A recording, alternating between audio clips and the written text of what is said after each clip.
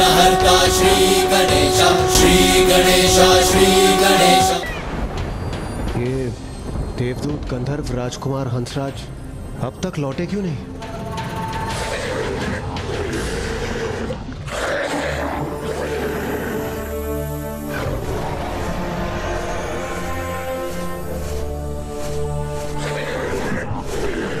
ये तो कोई असुरी पक्षी प्रतीत होता है। हाँ, पट्टासुर है ये, तारकासुर का आसुरी पक्षी। किंतु ये यहाँ क्या कर रहा है? ओह, कहीं ये तारकासुर का दूत बनकर तो नहीं आया? इसने अपने मुख में क्या पकड़ रखा है?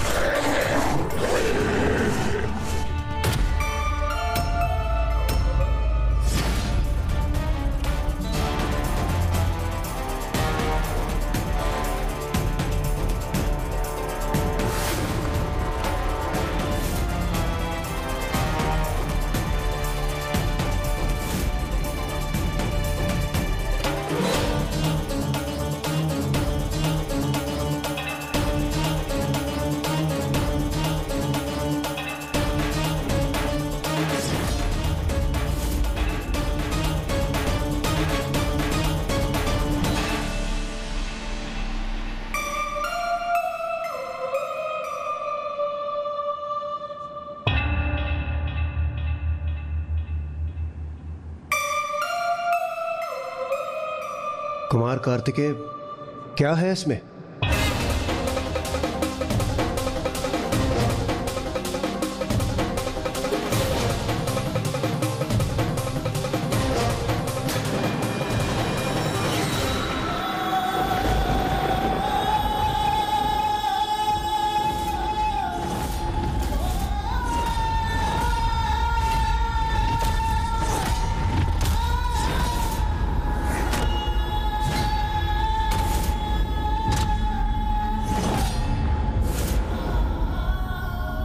मुझे भय था वही हुआ। शांति नहीं, युद्ध ही चाहता है वो तारकासुर। अपने इस कुकृत्य से स्पष्ट कर दिया है उसने। ठीक है, अब युद्ध ही होगा।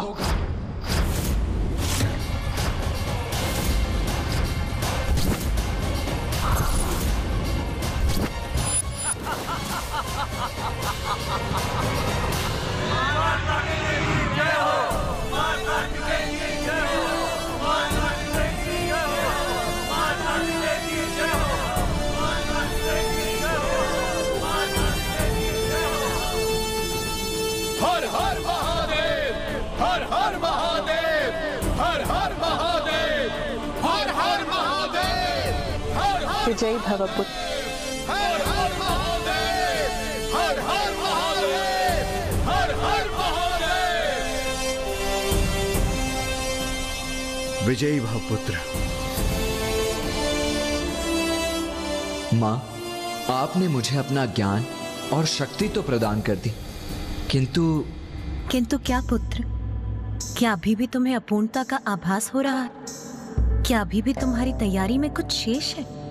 हाँ मां, ज्ञान और बल व्यक्ति को समर्थ अवश्य बनाते हैं, किंतु उनके उपयुक्त प्रयोग के लिए पर्याप्त अनुभव भी तो अनिवार्य है ना। वो अनुभव कहाँ है मेरे पास? तुमने सर्वथा उचित कहा पुत्र।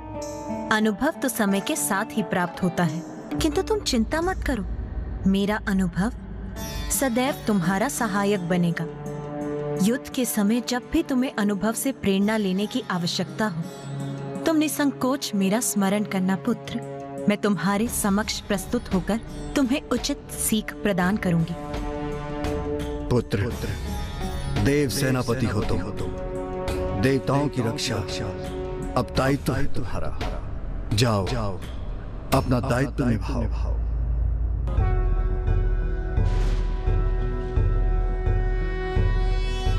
योगीश्वरो महासेनः कार्तिकेयो अग्निनंदनः संदः कुमारः सेनानिः स्वामी शंकर संभव।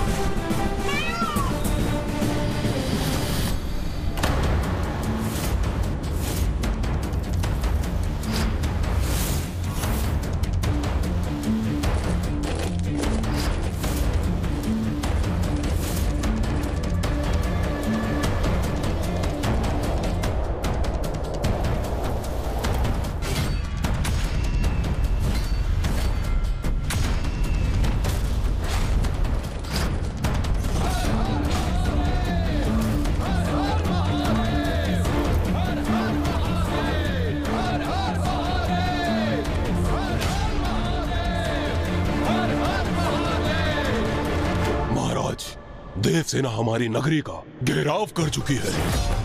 आपने सर्वथा अनुचित कार्य कर दिया महाराज। उन्होंने संधि प्रस्ताव भेजा था और आपने उन्हें उनके दूत का रक्त रंजित शीश भेज दिया। अनुचित मेरा कार्य नहीं, तुम्हारी सोच है अट्टासुर। जो किया सर्वथा उचित किया मैंने। महानतम त्रिलोक अधिपति तारकासुर हूं मैं, तारकासुर हूं मैं, तारकासुर हूं मैं। युद्ध की अग्नि को और भड़काया है। क्यों किया? देवता वहां आ रहे हैं जहां मैं उन्हें बुलाना चाहता था। मेरे माया में जा शाणिकपुर में आओ, तनिक देखे तो कैसी दिखती है ये देव सेना।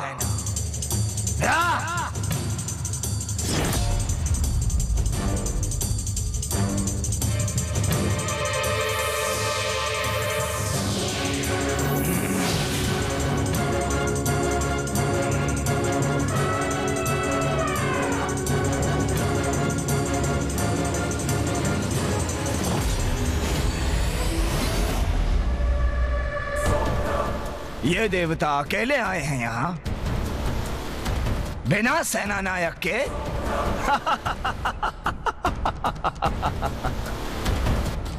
देखा कैसे सफल हुई मेरी रणनीति।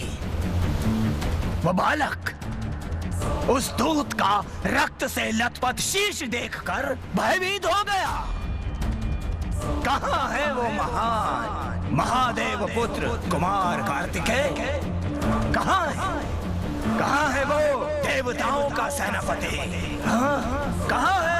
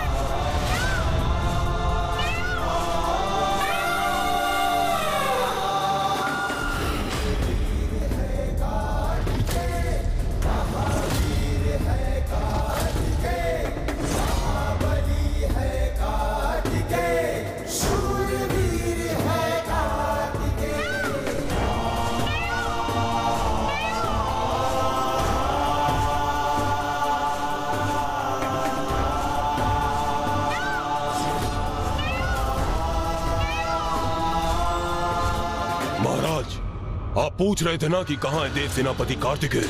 लीजिए, उनका आगमन हो गया है, जिनका जन्म ही आपका वध करने हेतु हुआ है। वो आ गया है महाराज, वो आ गया है।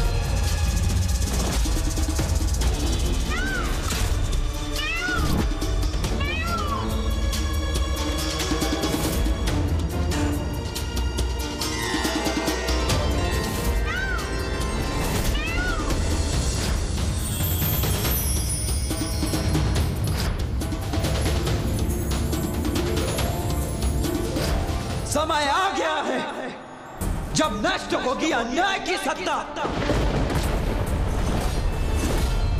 समय आ गया है जब अंत होगा तारकासुर का।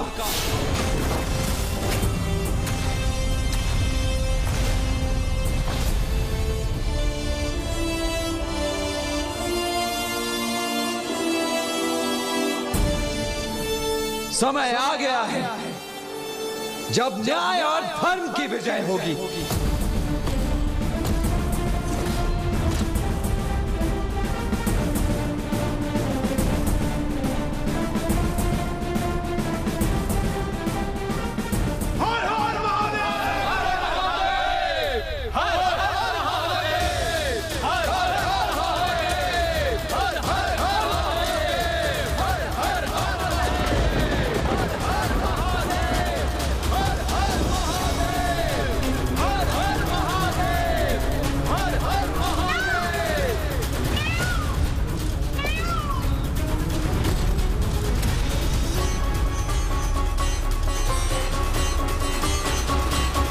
मयूर जी,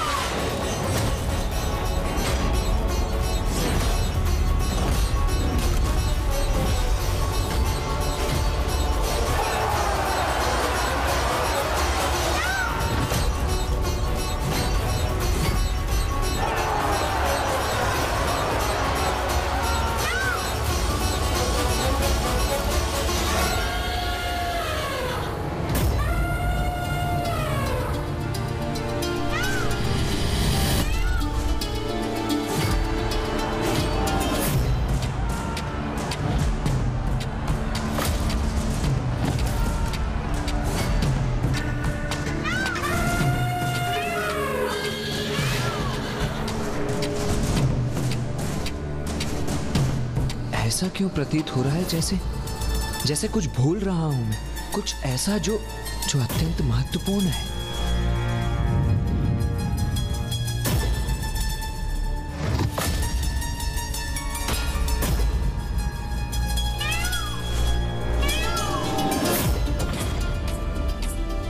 महाराज, देव सेनापति कार्तिकेय का आगमन हो रहा है और वो अपने साथ एक भयंकर बवंडर भी लेकर आ रहे हैं और इस बवंडर में आपका शोणितपुर अवश्य नष्ट हो जाएगा महाराज, अवश्य नष्ट हो जाएगा। महाराज, महाराज, अभी भी समय है, अभी भी संधि कर लीजिए आप। इस विनाशकारी बवंडर को रोक दीजिए महाराज। यदि आपने कुमार कार्तिकेय को नहीं रोका तो सर्वनाश, सर्वनाश हो जाएगा महाराज, सर्वनाश हो जाएगा। तुम सर्वथा उचित कह रहे हो टासुर। प्रतीत होता है महाराज सुलह के लिए मान गए हैं।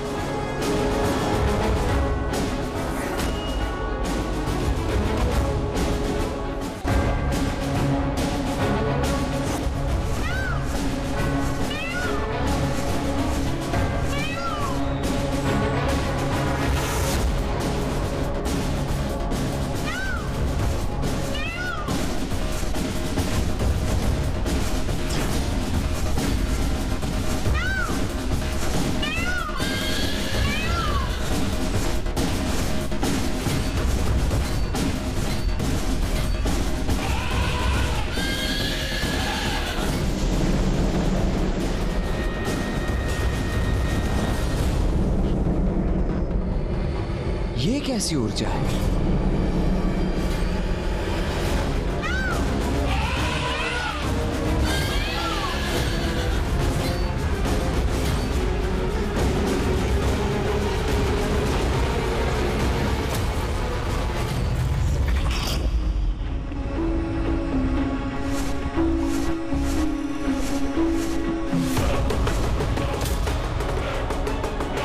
तारकासुर?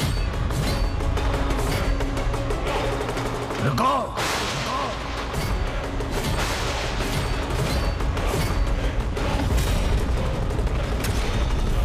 लौट जाओ यहां से। क्यों व्यर्थ युद्ध करना चाहते हो तुम? उससे किसी का क्या लाभ? तो क्या ये तारकासुर आप संधि करना चाहता है? अकारण नरसंहार होगा इस युद्ध में, अनावश्यक। हमें वार्ता करनी चाहिए, शांति स्थापित करनी चाहिए और टाल देना चाहिए इस युद्ध को। तारकासुर, हमने तो दूध भेजकर तुम्हारे पास शांति का प्रस्ताव भेजा था, किंतु तुमने बड़ी क्रूरता से उसका वध कर उसका शीश हमें लौटाकर युद्ध के अतिरिक्त कोई और मार्ग छोड़ा था। तो अब तुम्हारे शांति प्रस्ताव का क्या अर्थ है? उत्तर दो तारकासुर। प्रतीत होता है तुम तेज सेना को देखकर भयभीत हो गए।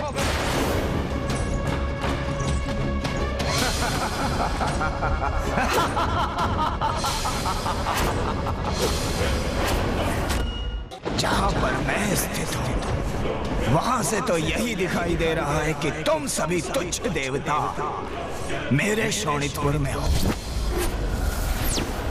त्रिलोक के स्वामी की राजधानी शोणितपुर में मुझसे निम्न स्थान पर हो तुम सभी और मुझे सम्मान देने के लिए विवश हो, किंतु फिर भी मुझसे इतने बड़े बोल बोल रहे हो कि मैं तारकासुर भयभीत हो गया।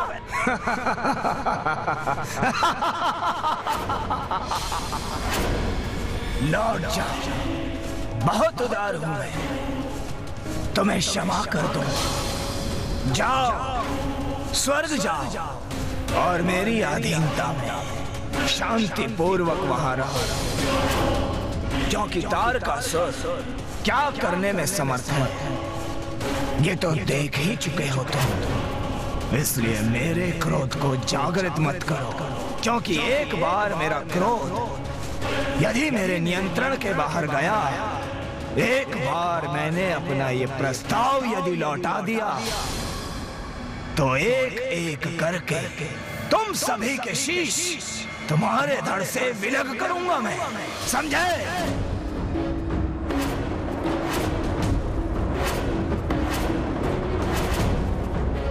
क्यों अट्टासुर, कैसा लगा मेरा दूत तुम्हें?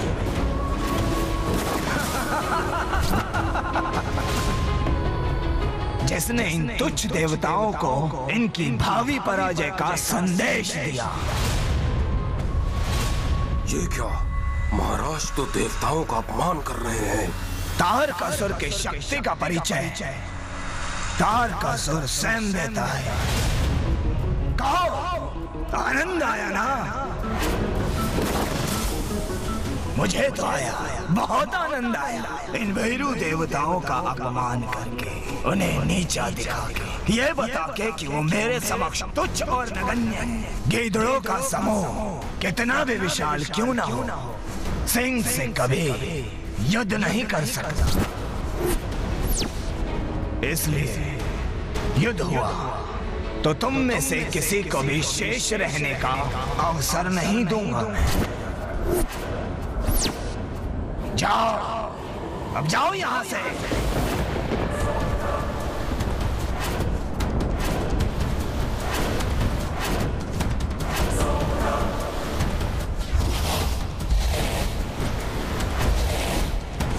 हर हर महादेव, हर हर महादेव, हर हर महादेव, हर हर महादेव, हर हर महादेव, हर हर महादेव।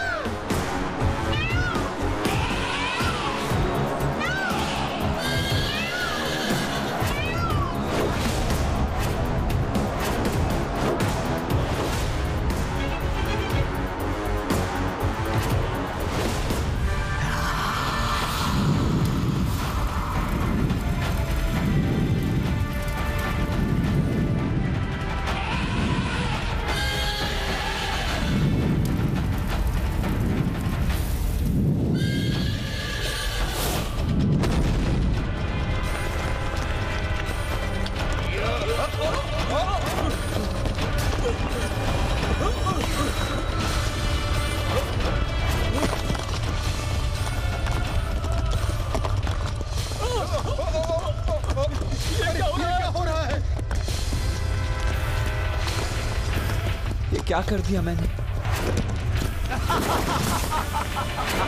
कुमार कार्तिकेय ये समझ चुके थे कि देव सेनापति होने के नाते उनसे एक बहुत भारी भूल हो चुकी थी। भूल? कैसी भूल ब्राह्मण देवता?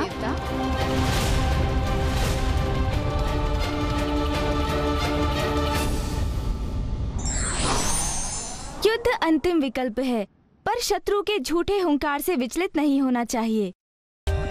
For more updates, subscribe to our channel, click the show links and enjoy watching the videos.